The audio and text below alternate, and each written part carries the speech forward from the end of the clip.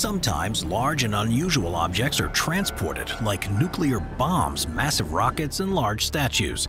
Transporting unusual cargo like this requires large-scale coordination and planning. Today, we're going to be taking a look at 15 of the most dangerous transport operations of all time. Let's begin.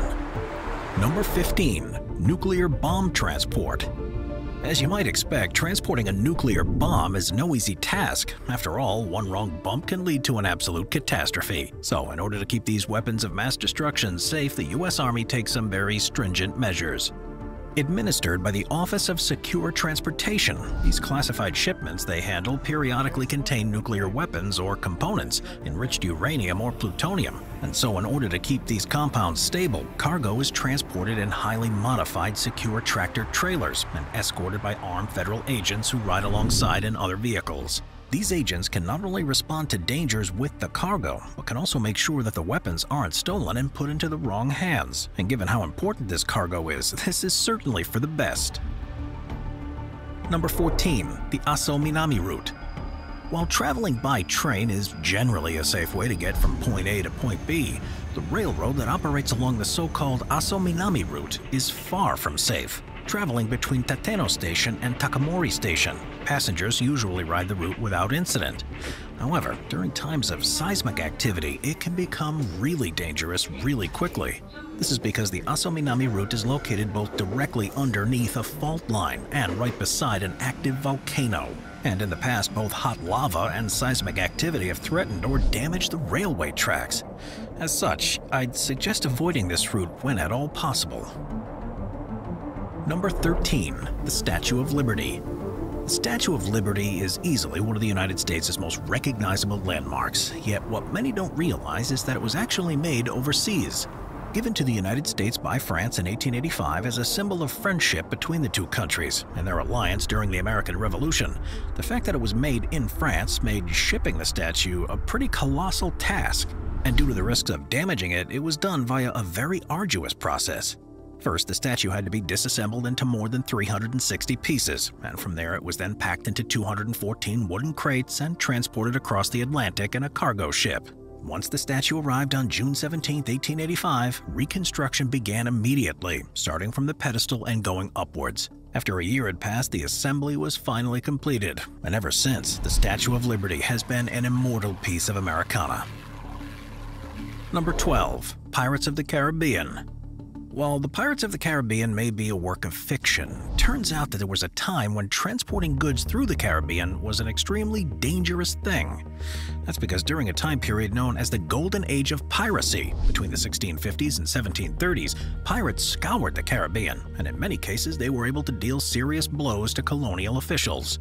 Now, pirates generally consisted of crews of young men and ex-Navy seamen, all of whom hoped to make a quick buck attacking the gold-laden ships that were being transported between the Caribbean and Europe. While there were various classes of pirate, with some being government employees and others being rogue thieves, all were in the business of attacking enemy cargo, and in the case of larger pirate fleets, attacking fortified towns and cities. And while these pirates were very effective, they ultimately began to decline after the navies of colonial powers began to grow. And by the 1830s, they had all but disappeared, making what had once been a very dangerous transport operation a relatively safe one. Number 11. Nuclear waste transport. Okay, it goes without saying that nuclear waste is incredibly dangerous, and so it follows that bringing it from place to place can be even more dangerous. After all, just one small slip-up could severely contaminate wherever the waste touches, and thus it takes a special type of container to transport it safely. Known as casks, these containers are heavily shielded and made of high-strength steel, and in order to ensure that they're up for the task, they're tested thoroughly before use. This means that they have to prove that they can withstand earthquakes, flooding, and tornadoes to ensure they never become compromised, making these containers top of the line. If that wasn't enough, some are reportedly so strong that they could be dropped from a height of 9 meters onto a hard surface that had an 800-degree fire and still remain intact, making them even more true technological marvels. However, when you further consider that they need to last for decades if not centuries in order to not pose a threat to humans, it becomes clear that this is definitely for the best. Number 10. Syrian smuggling. The Syrian Civil War was one of the most destructive conflicts of the 2010s, and it was thanks to both this event and a series of other political upheavals in North Africa that Europe had a massive refugee crisis. Happening from about 2011 to 2017, the war saw millions of people flee from their homes, and since most of Syria's neighbors would not let Syrians cross past their borders, many of them opted to travel to Europe as refugees. However, because they could not obtain visas, it was nearly impossible for them to flee via normal channels, and instead, Syrians were often forced to migrate to Europe with the help of human smugglers. Generally speaking, these smugglers would charge over $1,000 per ticket to sail across the Mediterranean from Syria or North Africa to countries such as Greece and Italy. However, rather than send them in safe, seaworthy vessels, they were generally brought by a beat-up and overcrowded rafts that had no life jackets and little in the way of safety gear.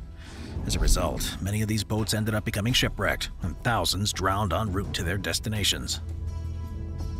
Number 9. Illegal narcotics. The narcotics trade is a $400 billion per year industry. However, since these drugs are illegal, criminal organizations have to be clever when transporting them. And generally speaking, they will use drug traffickers, who are also known as drug mules, to get the job done. In essence, these are people who will travel across international borders in order to smuggle drugs, and in order to avoid detection, they will often engage in extremely dangerous practices. For example, drug mules will sometimes swallow tiny balloons filled with small quantities of a drug, often made out of condoms, latex gloves, or hollowed capsules. These capsules are later recovered out of the person's feces, and if they happen to break or pop before making it out the other end, they can easily kill the mule. Others instead opt to hide these capsules in body cavities such as their private parts or mouth, which can not only be painful, but also could be catastrophic if any of those capsules break or tear. When you further consider that penalties for smuggling drugs can sometimes be extremely severe, we think it becomes clear that narcotics transport is extremely dangerous. Number 8. NASA Crawler Transporter. Whenever NASA makes a large spaceship or rocket, they face the daunting task of not just launching it, but physically moving the monstrous vehicle to the launch site. If the rocket were to tip over, hundreds of millions of dollars and millions of man-hours would go to waste in an instant. So in order to ensure this doesn't happen, NASA relies on its 2 crawler transporters. Completed in 1965 at a cost of about $14 million each, the 2 crawlers, which are nicknamed Hans and Franz, measure in at 39 meters in length, 34 meters in width, and over 6 meters in height. And at the time of construction, they were the largest self-powered land vehicles in the world. They're primarily used to transport space shuttles from 1981 to 2011. In order to operate, they require the use of 30 engineers, technicians, and drivers so they can reach the launch site, making it a mission in and of itself to use them. However, when you consider that they're practically the only vehicles out there that are able to transport spaceships, it becomes clear they're worth using despite all the effort. Number 7. War pigeons.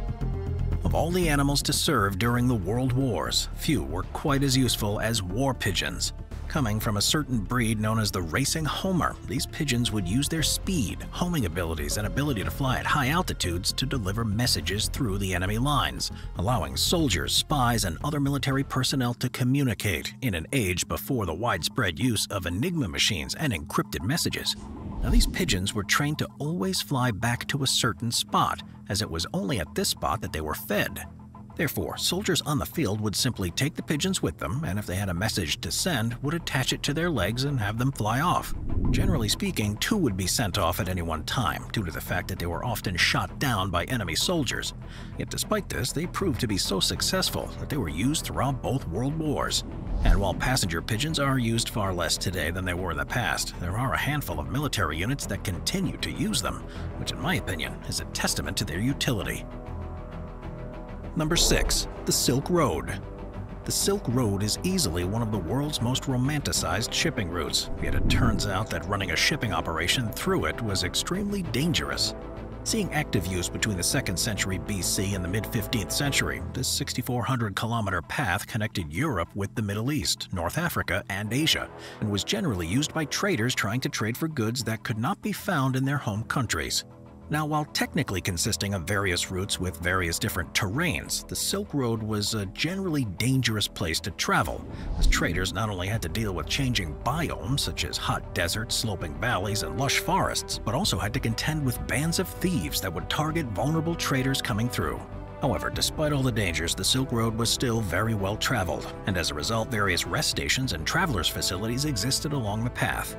These were crucial because they not only facilitated the exchange of goods, but also the exchange of ideas and technologies. And it was because of this that things like silk and gunpowder were introduced to Europe. Yet, despite its importance, the route was abruptly shut down by the Ottomans after they took Constantinople in 1453, marking the end of one of history's most important transport routes. Number 5. The Battle of the Atlantic. While technically not a bona fide battle, the Battle of the Atlantic was a set of circumstances that made transport operations between North America and Europe extremely dangerous for much of World War II. In essence, the Battle of the Atlantic was the continuous engagement between German U-boats, warships, and bombers and Allied cargo shipping as part of Germany's attempts of a blockade between North America and Britain. And by some accounts, it's considered to be the largest and most complex battle in world history.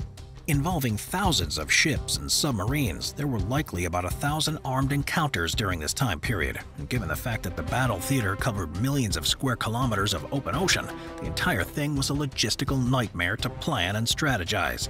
While the tides of these long battles often swung in one way or another, the fact that the Allies were able to effectively defend against German surface raiders by the end of 1942 and U-boats by mid-1943 was a deadly blow to the Axis powers, and by the end of 1943 the German blockade had all but failed.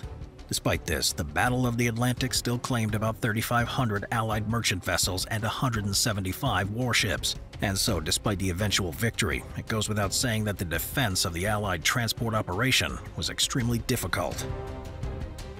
Number 4. The East India Company. While there are plenty of modern corporations out there that are absolutely massive, the British East India Company was easily one of the most powerful global monopolies in world history. Considered to be even wealthier and more expensive than the $7.8 trillion Dutch East India Company, it began as a private corporation in 1600, but over the years expanded into a massive beacon of British power. You see, under the terms of the deal, the London merchants who were granted the charter were given exclusive overseas trading rights with the East Indies, and while this was a relatively minor deal at first, it soon became very important. That's because over time the company began to amass its own army, having a total of 260,000 soldiers at its peak, which for reference was about twice the size of the British Army. This is because the East India Company made the risky gamble of taking over places they traded with, eventually controlling large parts of the Indian subcontinent, Southeast Asia, and Hong Kong. While all of this warmongering made the operation a dangerous affair, after all the mortality rate was an astounding 30%, those who managed to survive were often able to make handsome incomes. Yet by the 1850s, the East India Company began to experience some serious trouble surrounding maintaining healthy finances and fending off local insurrections, and by 1874, the entire company had been dissolved and absorbed into the British Crown. Number 3. A 5-ton elephant. Unsurprisingly, an elephant is not something that's often in need of transportation. However, from time to time, zoos will buy or sell these animals, leading to transport operations being necessary. However, given the fact that these are living, breathing creatures that could easily perish if the conditions aren't right, it takes a specialist to safely transport them. And that's where specialized companies come into play. One of these companies goes by the name of Stephen Fritz Enterprises and gets the job done using temperature-controlled crates. Now, after dropping one of these crates off at the zookeeper then begins to train the elephant, being moved to walk into it without fear. More specifically, each and every day, the zookeeper will train the elephant to walk in at the same time, with this time being done at the same time of day that the elephant will ultimately be moved. Once the animal is comfortable with the crate, the elephant is then loaded inside and the crate team is mobilized. It's at this point that it's closed, secured, and lifted using a forklift to place it on the truck. During this time, the forklift only lifts the crate in small 5-centimeter increments, with this being done in order to ensure that the elephant doesn't panic. With a mild sedative always being on hand if necessary, once the transport actually begins, the team stops every 2 to 3 hours to check the elephant's vitals and allow it to relax if nervous and give it snacks. This process is repeated on a continuous basis until the elephant arrives at its destination. Number 2. The Gulf of Aden. As anyone who's watched Captain Phillips knows, the Gulf of Aden is far from a safe place. After all, it's the perfect storm of geography and catastrophe. And while it's located very close to the extremely busy Suez Canal, it also happens to consist of the coastlines of Djibouti, Somalia, and Yemen, with the latter two having been the site of some serious political instability over the last few years.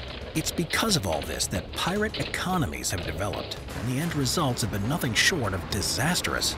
Generally speaking, pirates will attack large cargo ships and oil tankers with few defenses, and once they do so, they'll either hold the crew for ransom or take the ships back to Somalia so their parts can be sold. While these types of attacks may seem kind of crazy, the reality is that the area has become a hotbed for pirates ever since the collapse of the Somalian government in 1991. This is because once this happened, foreign fishing boats and dumping trawlers came in and began to overfish and pollute the Gulf of Aden, which effectively put Somalia's fishermen out of business. They then began to team up with ex-soldiers to protect their resources, and this eventually evolved into full-out raids against foreign ships. Eventually, their operation became so complex that a system of funding was set up where local investors on the mainland would invest in raids, which were carried out by pirates equipped with small and speedy boats and armed with AK-47s. As a result, they made transporting goods through the Gulf a living hell between the mid-90s and mid-2010s.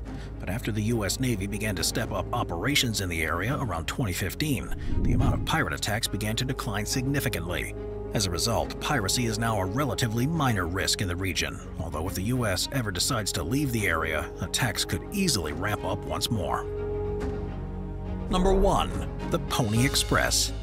While we all can use airmail, texts, or email to send messages to our friends and family, there was once a time where people would rely on the Pony Express. Operating from April of 1860 to October of 1861, it failed soon after it began due to financial difficulties, but during its time it was easily one of the fastest, yet most dangerous transport operations around.